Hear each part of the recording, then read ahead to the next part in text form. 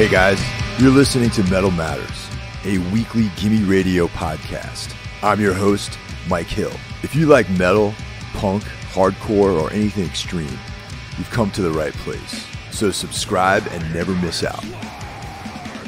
This week, we have Champ Morgan of Black Ops.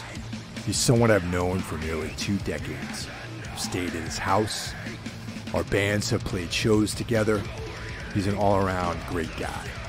And we're going to talk about Black Ops, which is his post-Kill the Client band, and also what we've been doing to get through this difficult period of isolation, how we've been dealing with the monotony, if there's any anxiety, and all that sort of stuff. Metal Matters will be coming at you guys every week, and I hope it helps everyone get through this. I hope everyone's staying safe and staying healthy. If you enjoy the show, please rate and review us, and also share with your friends. It's good to hear from you. You know, I'm glad that we're able to do this. It's shit's kind of crazy down here, man. I mean, I'm still working a full schedule for now. I mean, it seems like jobs may be starting to drop off, but since I'm in security, you know, it's like it's essential. But we close Natalie's salon, of course. Yeah, that sucks, man. It's you know, I have a pretty full schedule at my job as well. Still full time with everything, but I feel fortunate for that. And I hear about so many people that are out of work right now, and it's a pretty fucked up situation, man. But you know, hopefully we get through this thing. Hopefully we pull out on the other side. And one of the things I was thinking is that maybe some positive change might come out of all this stuff too, you know? I mean, people are realizing how fucked up the government is right now on so many levels. I mean, people are gonna be looking pretty hard for change because there's a lot of bullshit going on right now, and it's really bubbled up to the surface in a major way. Exactly. And so what have you been doing? I mean, you know, yeah, you've been working. You got a full schedule, and that definitely helps with the mentality, keeping things together. But in addition to that, what have you been doing to kind of keep yourself in a good mental state? Because the monotony is like the fucking killer, man. Well, of course, the gym's closed, so I can't do jiu-jitsu and Thai boxing. So, I mean, you've been to my house. You know, I got stuff in my garage. I've been training like 6 days a week right now. I work all day, and then I come home, and then I'll train, lift, and you know, do heavy. I got a heavy bag in the garage now, which really helps get release some stress by beating the hell out of that thing. Yeah, that's awesome. But I'll train anywhere from like an hour and a half to 2 hours every day. I already trained today, and if I didn't have that, I'd be in a lot worse place. But you know, I worked in the fitness industry before, so having that amount of gear, collecting that amount of gear over time is really kind of paying off right now. Yeah, that's awesome, man. And, you know, here in New York, living in an apartment, it's definitely a challenge. I mean, especially like I was going outside, there's a playground nearby, but little by little, they're shutting everything down as far as that goes too. There's no, you know, all the playgrounds are closed, so I can't go there and, you know, do burpees or jump rope or anything like that. So that's off the table right now. And what I did today, I just started this pretty awesome rooftop workout, which, you know, I got a kettlebell. I'm able to do stuff with a kettlebell, push-ups, rounds. I stole this thing I saw off GSP's Instagram with some squats and kicks and all that kind of stuff, and then some shadow boxing, and that's pretty much all I can do here. I got Thai pads, but I got no one to hold them, so... Yeah, it's like, you know, people are like, oh, well, you can, you know, work jiu-jitsu with your wife. I'm like, you motherfuckers don't know my wife. She hates that shit. Yeah, man. She used to box. Like, her stand-up is actually pretty good, but, well, at least it used to be. When we first met, she was boxing like 3 or 4 days a week in Oklahoma. That's awesome. And then I was, you know, I lived in Dallas, and I was, you know, doing jiu-jitsu and Thai boxing and stuff, and She used to have pretty fast hands. Yeah, man, it's important. You know what I mean? It's especially for women, I think it's really important to at least be familiar with self-defense. And, People always underestimate how well they would do in a physical altercation unless they have trained. Everyone thinks it's the movies where you're like fighting someone for like, this like scene where it's smashing bottles over each other's heads and jumping over tables and things like that. But like, out in the real world, a lot of these things take place in a matter of seconds. And unless like, how to, you are in that muscle memory of moving your head or putting your hands up or, not leading with your chin, it could go really bad for people, Yeah, I mean, that people have that huge misconception that, one, that street fights last a long time, two, that big flowery moves work, and three, they have no idea what it's like to get, physically hit hard. Yeah. You know what I mean? Like, there's people that have been out there that, you just get in like a verbal altercation, and you just slap them. Open hand, just slap them. And they're just in shock. They just shut down. Like, what? But they start stuttering and shit like that. And you're just like, man, you probably need to get the fuck away from me before I hurt you real bad. Because you're not ready for this. Yeah, exactly. Definitely. So that's kind of how you have to deal with drunk people sometimes. I haven't hit anybody in force in a long time, but. Outside of training, I haven't really punched anyone or kicked anybody like with any real intention to hurt someone in quite a while too. So I'm the same boat. When I lived in Dallas, I fought in the street all the time. I mean, that was just the way it was there. And then I moved here, and I haven't I haven't been in a real fight except training at the gym in probably 10 or 11 years by this time. That's a good thing, I think. My thinking. Yeah, I mean, especially. Because one, times have changed. The legality of all that shit, used to at least in Dallas, the cops would show up and just, like, all right, dumbasses, you go that way, you go that way. Now it's like you fight somebody and just random people that are walking down the street will, run up and start punching and kicking people they don't even know. They have no place being in the altercation at all. But somebody's got a cell phone out, so World Star and all that moronic dumb shit. So aside from training and working out on your own, been watching any movies or books or anything like that? There's like this whole Tiger King thing that people are enthralled with. Oh my god, dude, that show was incredible. It was extremely funny, and it was extremely sad at the same time. Because I'm from, my wife and I both are from Oklahoma.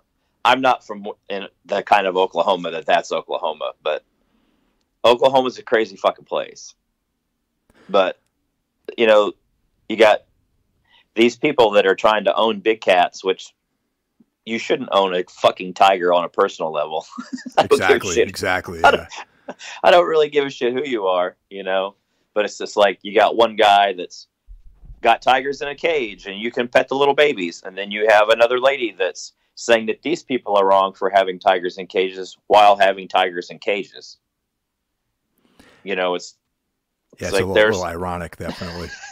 The tigers are still in a cage, no matter how you try to paint it.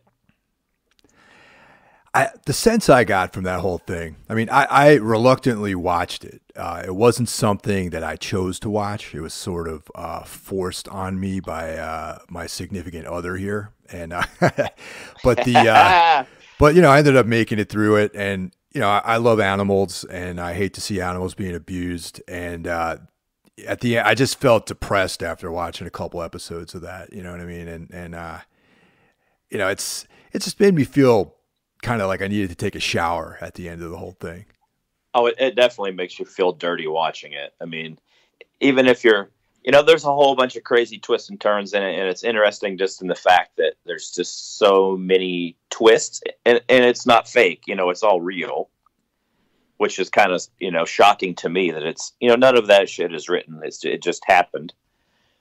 But yeah, you definitely, makes you feel dirty inside and out after watching it. You're just like, there's a whole bunch of what the fuck moments through that whole thing. Yeah, totally, man.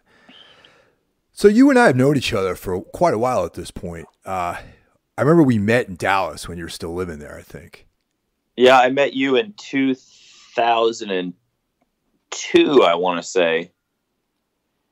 I know the first time that I met you was when the Mighty Anodyne was still together. Yeah.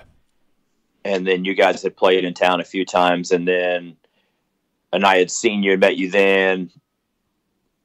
But then when Kill the Client first played with you guys in, I think, 2003, it was Anodyne, Kiss the Cynic, Ken Mode, and us.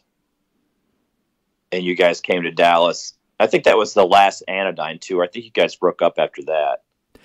Possibly, yeah. Yeah, I do remember meeting you at in Dallas prior to that as well. I think we stayed at your house maybe. Probably. I had a pretty open door policy for about 10 years. Yeah, it was one of those in Dallas. Deals. I remember the first time we played with you was when I finished our set by jumping off the stage head first into a trash can full of broken glass and did the last two Kill the Client songs inside of a trash can. Yeah, no, I totally remember that, man. How could you not remember something like that? You know, some guy jumping into a trash can filled with broken glass and singing. It's like, how do you forget something like that? You know? Yeah, that was a crazy time. It was a good show, though. I mean, that was my first time. Like, that's the first time the Kid Mode guys had come to the States and that far south. And, you know, those guys were shitting. They were still literally kids at that time. I think they were maybe 20 or 22 tops. And they were out on the road. And, like, that was – we played with them in Dallas and then went to Houston and played together. And they were just like, you guys are fucking insane. Like, we don't even understand what Texas is about now. Yeah.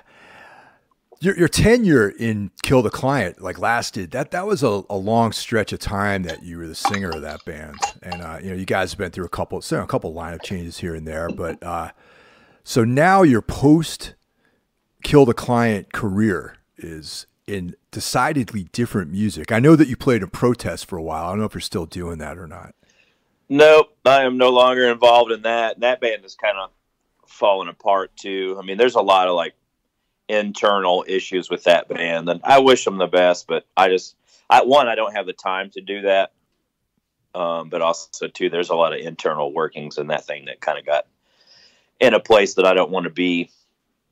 Close to Kill the Client wise, Brian Fajardo and Chris Richardson, the guitar player and drummer from Kill the Client, we made a band called Triage, which is kind of picks up where Kill the Client left off. And that record came out really, really well. And we were planning on getting ready to start doing some stuff. And then this fucking coronavirus hit. But then that kind of put a lid on a lot of stuff, actually. Yeah, we canceled. I mean, my other full-time band, Black Ops, which is like a noise rock, weird band. We had shows playing. We were playing with Today Is a Day, and actually it's supposed to be recording next week. And, obviously that's not going to happen. It's the Black Ops stuff that really really piqued my interest too, because I got to be honest, I didn't really expect you to do something like that, just knowing what my expectations are a little bit different as to what you might do as another band. And that right now, that's your full time. All your intention is pretty much put into that, right? That's my main thing. I love it. With some really talented guys. I mean, Mark Key, the guitar player, I've known him. I think I met him in 2000 or 2001. We've been friends a long time, and he's always been in really good bands. And we've always talked about doing something. And then we've just, it finally happened. And now we got a new drummer, a way better drummer. His name's Pete. He's a young dude. And, we've really kind of kicked everything up to the next level since Pete's come along. Yeah, I caught you guys live. There was I think it might have been during South by Southwest or something. There was that year that I seemed to be in Texas every other month, I felt like. I went to see you guys play it. That's the Well, right? That's the name of the place? The Lost Well. The Lost Well. That's it. Lost Well, yeah. Yeah. And it was almost like a multimedia kind of experience, because you had a live band, you had visuals, right? And then you had you handling electronics And when did you get involved in doing electronics? Like, how did you pick that up? Like, at what point did you decide you wanted to pursue that? I started kind of getting an interest in that probably, I don't know, 4 or 5 years ago. Yeah. Cause we had played with, Full of Hell when they were like little kids. Exactly. Literally, yeah. they were little kids. It was like, I saw Full of Hell, and Endless Blockade. Oh yeah. Okay. Yep. Yeah, you know, and I was sick, man. yeah, you know, and at that point in my life, I'd never really paid very much attention to like electronics or noise or any of that stuff. And I was just like, holy shit, like this stuff is fucking crazy. And these bands are ferocious, you know? And I was just like, man, I need to start looking into this. Maybe this is something that I can figure out. Cause I've never played any instrument. Like I don't know how to fucking play anything. But of course, I get crazy ideas going through my head all the time. And so my thought to be different was I've always thought theremins were one of the most interesting things ever invented. So I was like, I'm going to make a noise rig that has a theremin in it. Yeah, no, totally, man. And I'm going to start like just buying pedals and plugging them in together until it sounds right. And, you know, and it's taken when I first got started trying to make it happen, it really wasn't anywhere near what I wanted it to be. And then over a 4-year period of just, you know, experimentation, really, you know, I do the theremin. I play the theremin through about 7 pedals into a full stack. And then I have a chaos pad, a couple of oscillators, and a whole bunch of other pedals, including that Sun Life pedal, which I make all the crazy deep and, you know, all those big droney, the earth falling apart sounds with. And I just run it all together through 2 full stacks. Damn. And it's loud. It's crazy. All right. Now, over the whole course of my life, people have been talking about chaos pads. And I just nod my head and I pretend I know what the fuck that is. And much to my chagrin, I don't know what the fuck a chaos pad is. So what exactly is a chaos pad? A chaos pad, the first ones were kind of big. They were probably like a 12 by 12 like box. And that has a bunch of different presets that you can load in it or use in it. And then as you touch and move your finger on the screen, it changes the pitch and the tone, and like you can, you know, do all these weird sound manipulations with it. And you don't have to be a rocket scientist to run it. I mean, I'm a fucking hairless ape. I can't, you know, I don't have the brain power to do something super complicated, especially if I'm doing vocals at the same time. And, you know, it gets like to be an overload. And chaos pads are really super simple things to use. I have the Chaos 2, which is, I don't know, maybe a 4x4, 4x6 little square box with a 4x4 pad in it. And there's a ton of different presets. And then I also have the 3rd series of it, which you can basically build loops with. Oh, cool. All right. Yeah. And you can build an infinite amount of loops in it. So I've been messing with that thing towards the end of before the rehearsal room got shut down. We were starting to use that in Black Ops, and I was building like huge, crazy fucking sound walls with it. Cause you know, you can start with just a few simple sounds and just loop them. And it makes 8-second loops, and you can start them and stop them just by pushing a button. And you can, you know, I got that thing up to like 20 or 25 different little loop samples, and it sounded fucking insane. Damn. So it's, you can layer all that stuff together inside the box and just kind of play that out like live, basically, right? Yeah. Oh, yeah. wow. Every bit of it. And it's literally putting your finger on the pad and moving it around and pushing a button to start and stop your loop. It's nothing more than that. So you're armed with that and the theremin, which is also kind of like pretty much just a tactile expression sort of device, basically, right? Like you just use your hands for that too, right? Yeah, the theremin was actually invented, I think, in 1914 in Russia by a Russian woman. And all it really is a FM antenna, and the upright antenna is pitch. The closer you get to it, the higher the pitch is, and then the loop antenna on the left is the volume. So it's really just playing with pitch sounds. It's really hard to play because it's literally every little small movement of your hand makes a difference. Okay. Yeah. But once you get the hang of it, you can make it like a vibrato, and you can like ramp it up. And I play it through a wah pedal, an overdrive, two choruses, and a delay pedal. Yeah, it's pretty cool, man. I was just trying to figure out what you were doing exactly, like when I saw you guys play that one time. And it's the recordings, it's like impossible to figure out what's making those sounds. So that's why I figured I'd ask you right now, like what the hell is going on, Yeah, it's funny, like when people see us play, the amount of people that like whip out their phones that start filming what I'm doing, because nobody knows what the fuck I'm doing. Yeah, no, totally, man. And most people don't even know what a theremin is. There's usually maybe one or two people at the shows that'll be like, are you seriously playing a theremin in a heavy metal band? I'm like, yeah. Yeah, I am actually.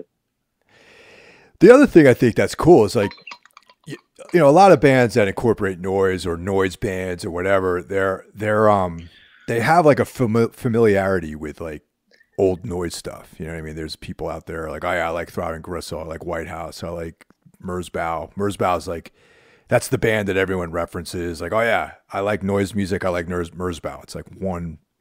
But my impression, at least, is that you're kind of coming at this from like a completely different angle. You know what I mean? Like, you're not someone who's trying to emulate something you've heard before. You're actually just coming at this from like a band setting, like a hardcore punk, like metal, grind kind of vibe. Like, that's their background, at least to my knowledge, of the bands you played in. And it sort of adds this different angle to it.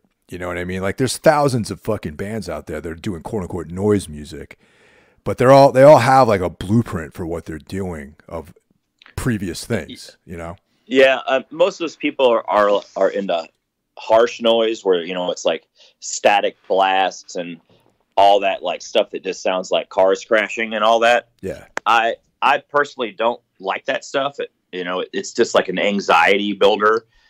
And what I do, I come from the direction I kind of think of what I do is more like the dude in Neurosis. Yeah. He's just adding a layer. He's not trying to dominate the song. He's just trying to add, texturally colors to what's going on.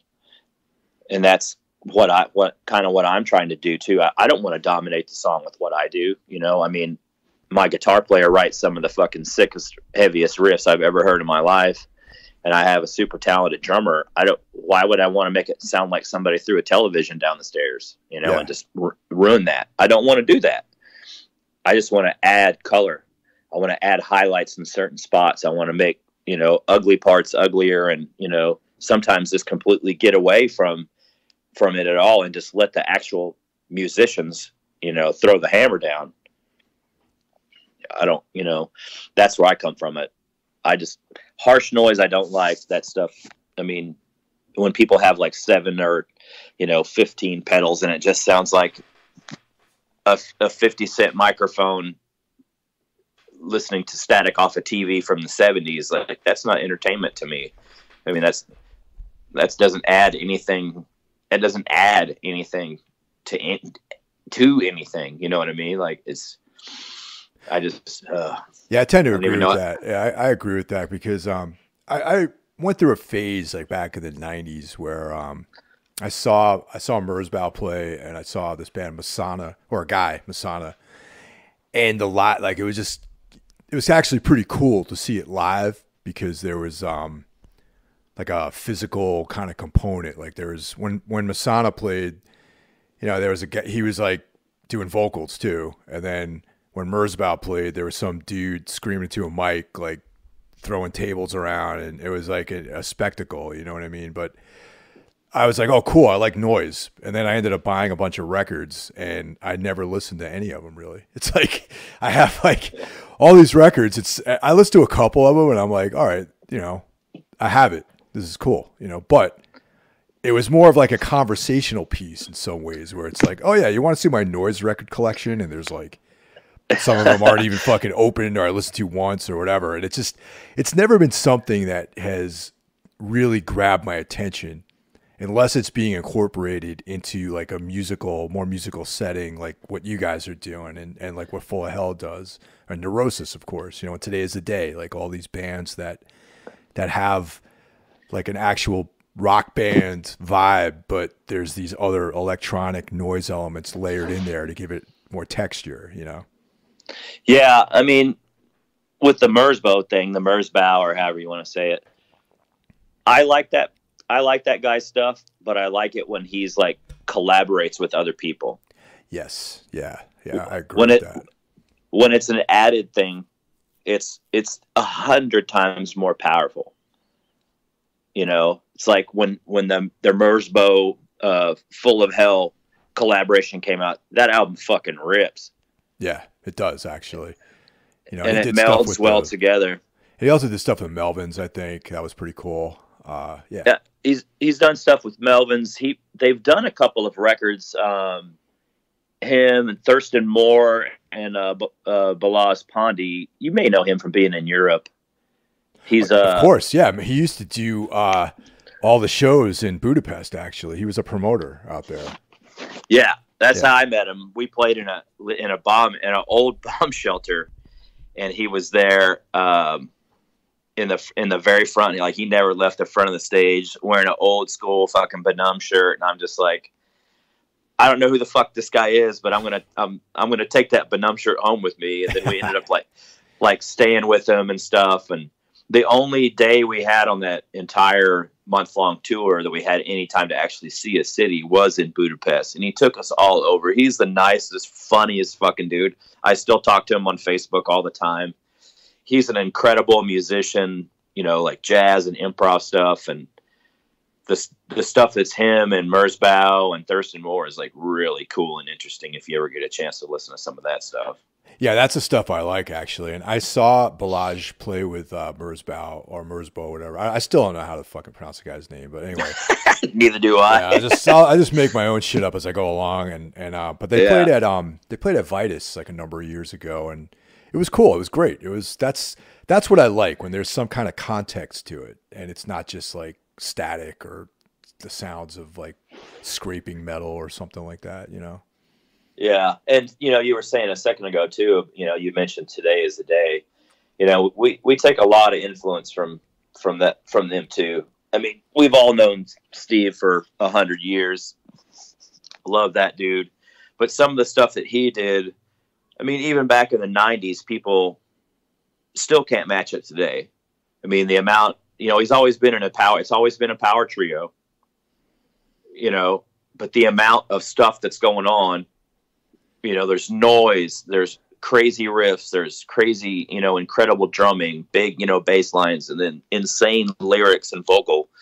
And that's, that's the kind of stuff that we're trying to do too, but just, with heavier, fatter riffs, Yeah, man. I remember the first time I heard Today is the Day. I thought it was like the future of music, man. That was like the future of heavy music, was Today is the Day. And I think in some ways it was. There's like so many bands wouldn't even exist without that guy, as far as like what they do creatively, Yeah, I mean, I heard it Today's the Day on Temple of the Morning Star. I never heard the self-titled or Supernova or any of those until years later. Oh, really? Okay. But yeah, but Temple, the Morning Star, like In the Eyes of God, like those fucking records, man, that's some next level shit right there. Yeah, definitely. Yeah, for sure. I was a big fan of Amphetamine Reptile Records. I was just way into that whole catalog. and Willpower came out in the self-titled record, and that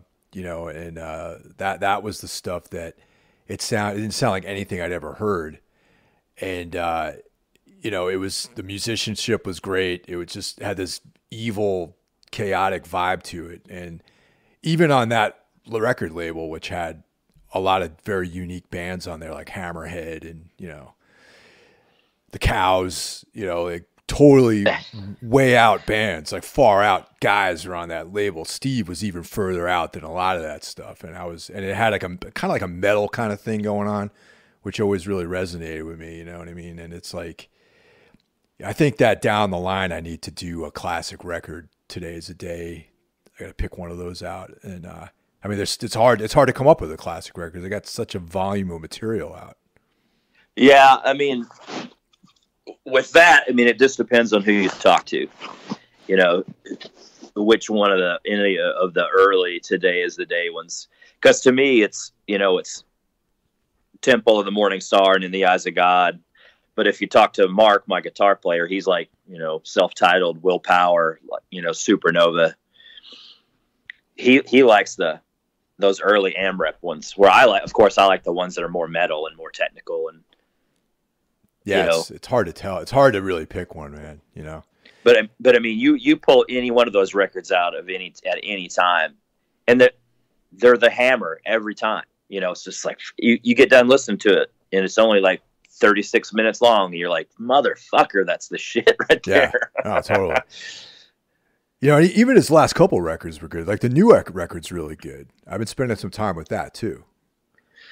Yeah, I mean, Steve's had some health problems and some, he's been that, it just seems like he always is like kind of rising from the ashes. You know what I mean? Yeah.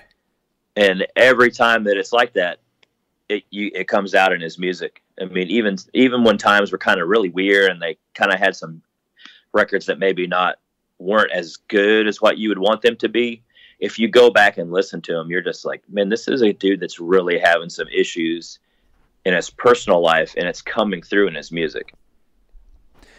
Yeah, I could see that for sure. Definitely. I pretty much have all the albums, and I listen to them some more than others, but I can see what you're saying. Definitely.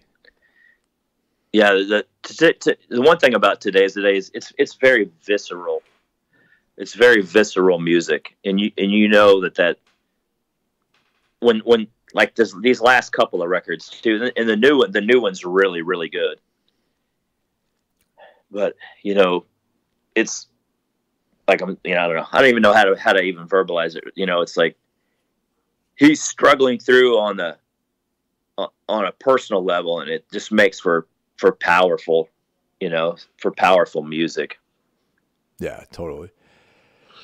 So with Black Ops, how many actual releases do you guys have out? Like, I know there's a couple of things that are floating around. So what's your guys' catalog to date like? We have a couple of splits out.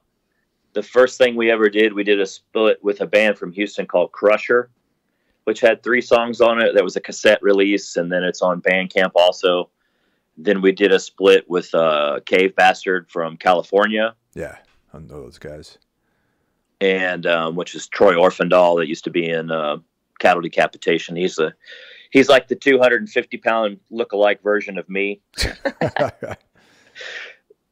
It's like if they made an ugly metal movie remake of the movie Twins, he would be Schwarzenegger and I would be DeVito. That's awesome. Yeah. And then also Nick Padrone is in that band, who is an old friend of mine from Dallas from like 100 fucking years ago. He moved to California, and those dudes got hooked up.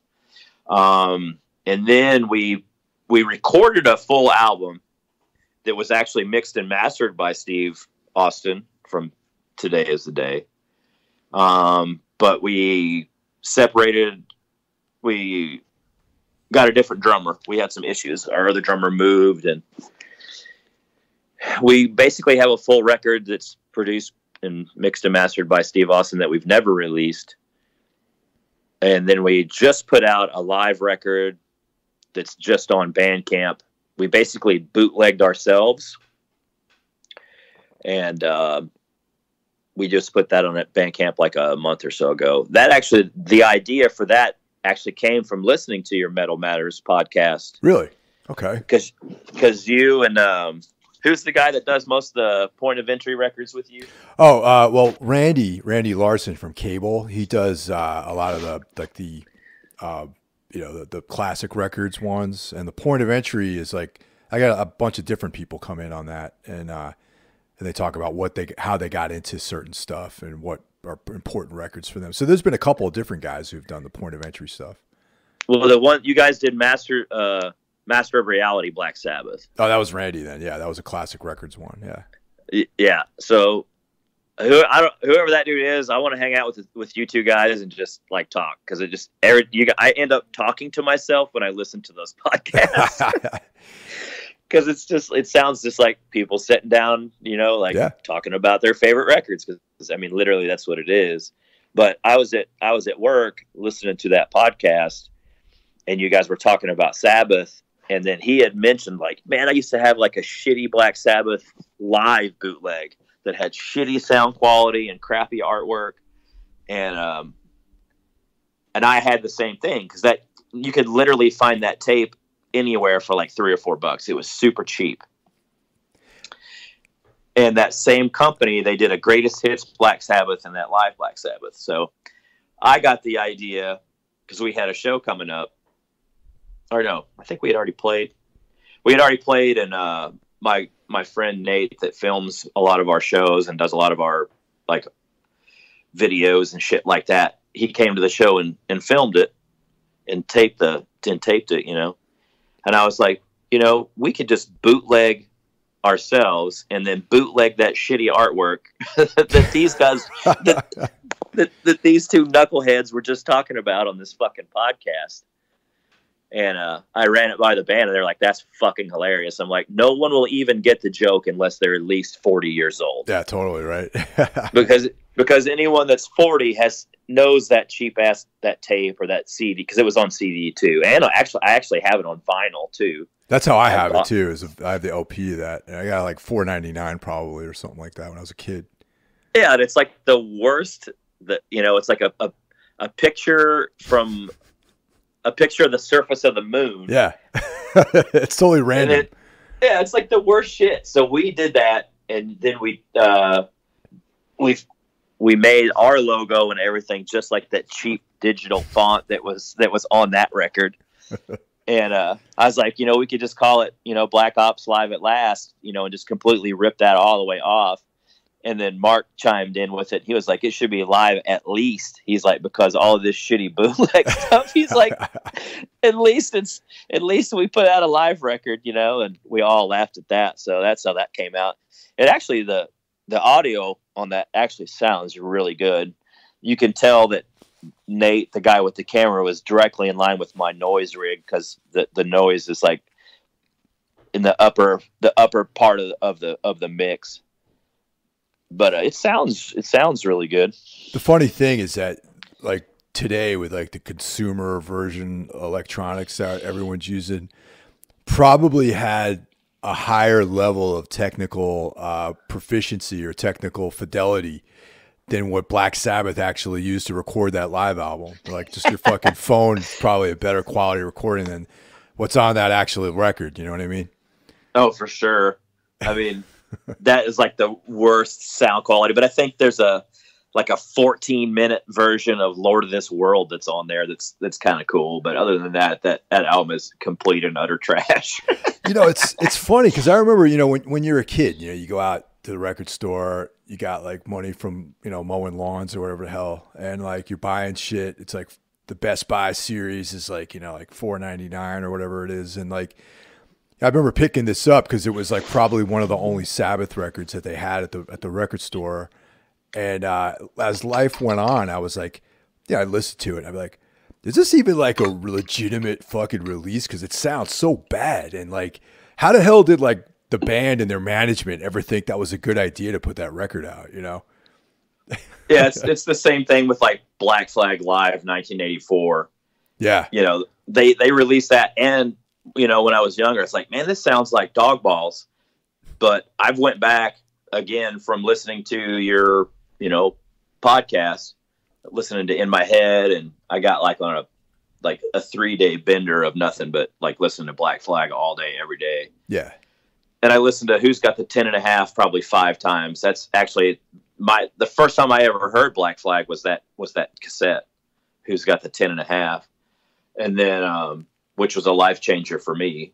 But then I listened to Live 1984, and the sound quality is a lot less, but there's a lot, like, if you listen to that, if you really pay attention to that live set, the first half and the last half, you can tell that, like, it shows in the beginning, it's just Rollins just trying to get the show going.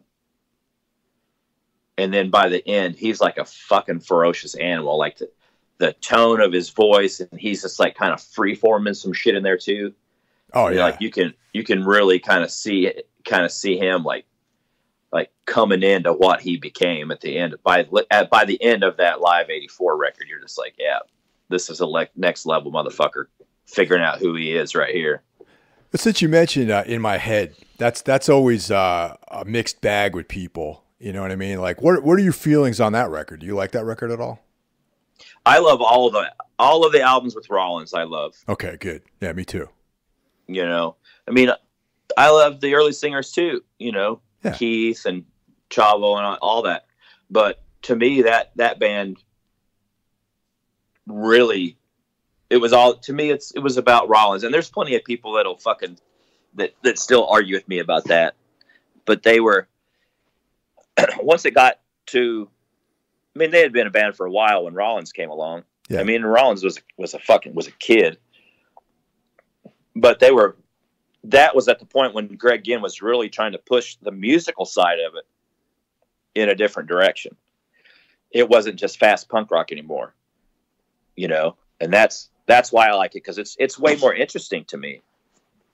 I mean, musically, it's like on a whole different level. Yeah, that's kind of the argument I have with a lot of people, because I feel like, you know, Joel Stallings, my former drummer from years ago in Anodyne, he is of the school of thought that the Rollins era of the band is not the best version of the band, and you know, we would have talks about that which I found weird, because the dude is like an excellent, very talented, incredibly talented musician. Not just a drummer. Like, Joel is an incredible musician, period. And the fact that he enjoyed the early version of the band, like the more punk rock version of the band, I always found baffling to me. And yeah, that seems kind of crazy, because I know Joel, and yeah, you would think that he would like the smarter version of the band than just hey, let's play fast and have funny, crazy songs, you know. I always found that odd, you know, and it's, yeah. I love Rollins, of course. I think he's a great vocalist and incredible live presence. But the other thing was, like you mentioned, Ginn was pushing in this way more progressive direction than anything they did prior to that. And that's combined with Rollins's intensity. Those two things, I think, really set that band on a whole different trajectory than they would have been on if they'd stayed just playing like 3-chord, like punk songs, you know? So I don't get that argument that some people have, you know? I mean, most of the people that I know that, you know, really like the faster, straightforward punk rock stuff they're just punk rock people. Yeah. You know, that's what they still play to this day, you know, and there's plenty of people out there that just don't like Rollins, you know, which, I mean, I don't give a shit about that. I'm a huge Rollins fan. He was a huge influence on me personally and musically. But, you know, when it was Greg Ginn, he was a big jazz guy, you know, and he was influenced by Ornette Coleman, and he said before that the latter version of Black Flag, that he wanted to be the John Coltrane of guitar. Yeah, man, yeah, definitely. It shows. Definitely, you could tell that. I mean, when I first heard those records when I was a kid, I was just like, oh, this is just a punk rock guy. Because I came from a metal background, you know, listening to Maiden and Slayer. And also I liked a lot of progressive rock and, you know, shit like that, you know, and listening to Malmsteen. And, like, I was really into, like, lots of notes and all that stuff. And when I heard Black Flag, I was like, oh, shit, you know, this is just raw as fuck. I didn't know what punk rock was in 1985, Yeah, totally. And being in Oklahoma or the Texas Panhandle, like, I didn't know what the fuck punk rock was. And I was like, hold on a second. This band is all fucking power and no brains. And it's just because it seemed to me then, like, this guy's like trying to play a solo or play a lead, and he doesn't really know what he's doing, but he's fumbling through it. And then, like, 20 years later, I'm like, when I first start listening to jazz, I'm like, oh shit, this guy really knows what the fuck he's doing. But he's trying to play jazz in a punk rock setting and make it aggressive. It took decades for my fucking chimpanzee brain to pick up on that. Yeah, it's like that weird disharmony between those two things, like that were opposing each other. I think that really makes the fucking band like amazing and just completely fucking groundbreaking. Yeah, I mean, those late Black Flag records make so much more sense as a grown-up than they ever did when I was a kid. Because there's so much musically going on.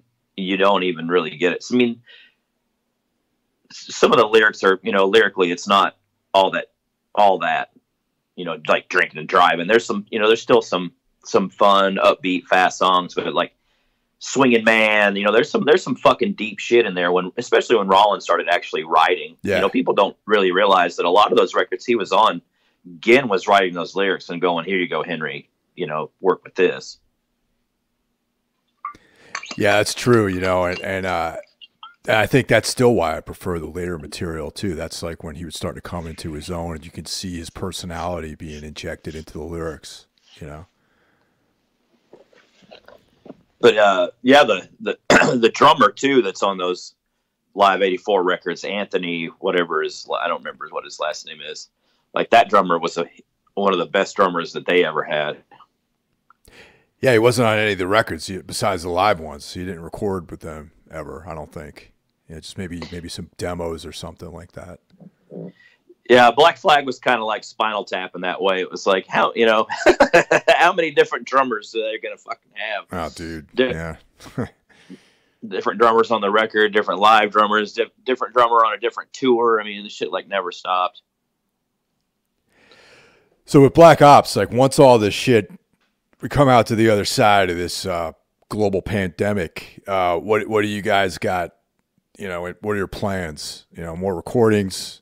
What's the deal? Yeah, we were supposed to be in the studio next weekend to record everything, record a new full length, and we'll just have to once this Roni is done, then we'll get back and practice up, and then go and record a full length and try to figure out if we can afford to go on tour and start playing shows. And we definitely want to get out. We haven't played really outside of Texas.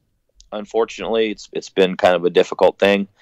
We were supposed to play New Orleans, and that we had. I got bit by a dog and it got infected. Oh shit! They almost had to do surgery on my thumb, and Damn. It was a big convoluted pile of nonsense. So we really want to get out and maybe do string along like 7 or 10 shows and really kind of get out and play. And once this new full length, once we record it and get it out, we definitely want to see what we can do with it for sure. Right on.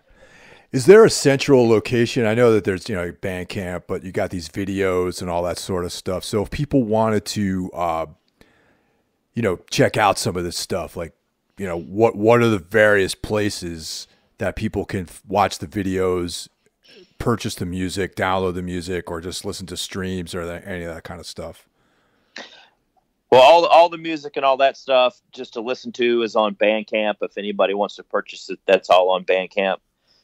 Black Ops is BLK OPS. And then we're on Instagram, the same thing. And then also on Facebook has a lot of the videos. And then, some of us doing, some jam room stuff and some live videos are on there. That's probably the easiest way to get to it. That's awesome. Yeah, I mean, every time we play with bigger bands that come through, they're just like, holy shit, we can't believe you guys aren't signed, or you're not out doing more. And we're like, yeah, we're surprised too. Oh, it's fucking hilarious sometimes. It's like you put so much into something, and sometimes it goes over people's heads, and it is what it is. So we're going to have as much fun with it as we can, and hopefully we can make something happen with it. Yeah, man. So well, good luck with everything, man, and hopefully you guys stay, everyone stays safe and healthy, and when this is all over with, you guys will be out there with some new material that people can check out. Yeah, those guys, they've both been at home now for like 2 or 3 weeks. They don't have essential jobs, so they're not out in the public. My job's considered essential, so I'm still out, working 5 days a week. But other than that, those dudes are, pretty safe, seems like. And this, whenever this shit's over, we'll definitely start laying the fucking hammer down again. So I'm hoping that you're keeping the proper social distancing while you're out there working, Morgan, because I worry about you, man. Yeah, I got gloves on all the time, and a lot of the places that we're working are pretty much empty anyway. Good. So that's good. I've never washed my hands so much in my life as I'm washing them right now. Yeah, man. But totally. it's like they issue us, masks when we have them at work, and there's a whole protocol. Because I don't want to get that shit, and I definitely don't want to, bring it home to my wife. It's the last thing I would want to do. Yeah, totally, man. It's definitely a scary scenario that's out there, and but you're, New York, man. It's like you guys are getting fucking hammered up there. Yeah, I mean, the one thing about it too is I think that this is going to just go. We're going to hit a peak, and then the rest of the country is going to peak. Different states or whatnot are going to see the same kind of thing. It's going to just sweep across the rest of the country. And the fact that we have international airports and there's like a travel hub. I think that's why, and everyone's living on top of each other, and just the general selfish nature of New Yorkers who just don't give a fuck about people. I think that's why we're in such a dire circumstance here. And I think that hopefully the rest of the country observes what's going on here and is able to, apply more common sense than we did in New York. And hopefully things don't get to be as bad in other places as it is here. Yeah, I was talking with Alan Dubbin from Con 8 and NAW earlier today and checking up on him. And he's been working from home for a while. So, it's tough, but, it's a mental game, more than anything, just keeping your shit together and, making sure you kind of follow some kind of routine, I mean, like for me, my job is cool. I can work at home. It's good. But, making sure I get up at the same time every day, making sure I eat my lunch at the same time, making sure I train, making sure I, don't get too far down a mental rabbit hole is really the best thing to do. And also stay aware, but also don't get wrapped up in what the press is putting out there. I think sometimes there's a lot of irresponsibility that the press uses as headlines, and to try to follow that up with actual science and read what scientists have to say about this whole thing and pay attention more to the health industry than what the headlines say. I think that's an important thing to do. Yeah. I mean, I can only handle so much of it watching it on TV or listening to it. I listen to NPR and a lot just to try to get information, but it just gets fucking depressing after a while. So yeah, it really does, man. It's like right now, you and I should be standing next to each other in Philly at the Decibel. That's right. Beer festival, and we're not. It was supposed to be this weekend, man, and I was like really looking forward to it, and it's fucking. I'm sitting in an apartment talking to you on Skype. Yeah, it's fucking. I mean, I was like looking at my tickets. They say they're once this is over with, they're gonna do it. So they're gonna honor the tickets. I was like looking at my tickets, and I was just like, fuck. I'm supposed to be in Philly right now with Mike, and I was gonna hang out with fucking Eli. Man. Eli from Relapse, and Herb Jowett. I love Herb. I've known that dude for fucking ever. We were all like making plans, like, you know, like, oh, we're gonna fucking hang out and talk so much shit, you know. And now it's just like, oh well, I washed my hands 47 times today. Well, thanks, Morgan, and you know, I appreciate you taking the time out to talk to me about all this stuff, and you know, hopefully I'll see you soon, man. Yeah, once this shit's over with, I'm sure there's going to be a lot of people are going to want to get out and have fun again. And, you know, we'll definitely see each other, dude.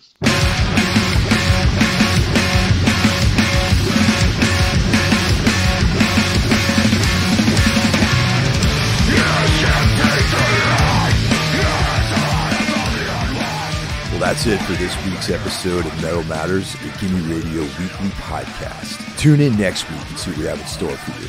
The show is available on all streaming platforms, Apple Podcasts, iTunes, Spotify, etc. Also, be sure to check out Gimme Radio, streaming on the web, iOS, or Android, for one of the best metal communities, exclusive merch, interviews with artists, and so much more. I'll catch you guys next week. Take care.